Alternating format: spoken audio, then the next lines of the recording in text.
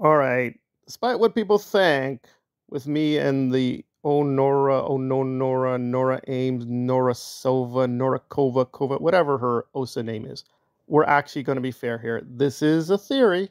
It is a theory. So please give the second channel a chance, Examining Kubrick, where we will discuss similar issues as well as cinema. And please consider supporting the channel. Okay, so what is the controversy? Well, Lindsay released some devastating videos on Aaron Smith Levin, a notorious YouTuber who has made attacking David Miscavige's life. But is he attacking David Miscavige? Quite a question mark. So that's Aaron, and one of his allies is Nora, currently Nora Ames, but she's had many fake titles. So it is very plausible that Nora, who likes secret identities, may have been attacking Lindsay in the video through a secret identity. Now, we don't know this for sure. It does seem plausible. So who is this? Well, this is Kim Gutierrez. So Kim Gutierrez put some nasty comments accusing Lindsay of being a really evil, disgusting narcissist and trying to destroy Aaron's family. And we just got to ask question, guys. Why is she speaking now? Well, unlike Nora, I am willing to say I made mistakes. If I left the impression that Lindsay's relationship was a while ago, let me fact correct. They were recently together. Like in a couple of days together, they were still texting one another. So this is not ancient history. This is not her. Why is she coming out now? Unless you mean by now the next second.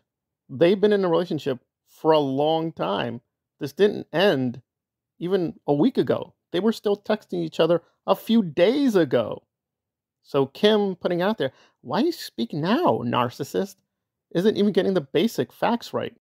Very, very suspicious. And it does go to a pattern of Nora not addressing the substance of an argument, but keep going back to, I'm beautiful and gay, and I'm a woman, and I've been attacked by Scientology. Right, but Lindsay was never in Scientology. She's not working with OSA. So how is that relevant? I don't know, but that is the card she will always pull, that it's Nora that deserves to be a Hollywood star. Nice, got it, not relevant. Are you going to address the issue or not address the issue? And Kim isn't addressing the issue. She's like, let's think about Lindsay's character. Let's think about Aaron's children. Let's think about the family. Yeah, let's think about that for 3 seconds.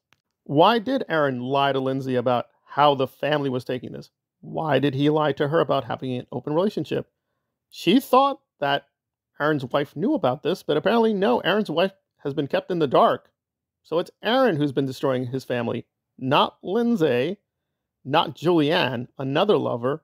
It's been Aaron. He's been very destructive towards the family. His wife and children are suffering. Correct. Why are we focused on protecting Aaron? Don't know. We should be focused on the victims, right? His wife, the children, Lindsay, and others. But no. We need to think, why is the narcissist speaking now? Now, again, these are allegations. We don't know for sure. It is Nora. But if we look up the actual Kim Gutierrez, it does feel like a fake account. There's no content. It's only been existing since 2020.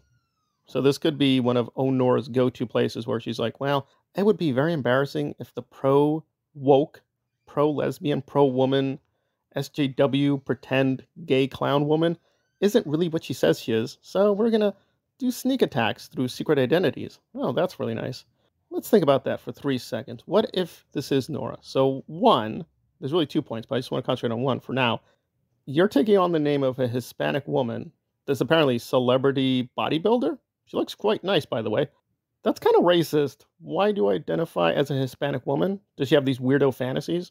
As far as I know, her wife is a white woman. So do you have these weird fantasies of being with Latin women? Okay. Well, pick up a phone, get a call girl, or listen to J-Lo records. I don't know, and I don't care. But that's pretty grotesque to say she's anti-racist and then pretending to be Hispanic online. It's kind of weird. And then a second note related to that one is, yes, on her Twitter and elsewhere, she just puts out, I have no time for racists. I have no time for sexists. I have no time for fascists. Now, this is probably a rare case where, and again, I want to be careful.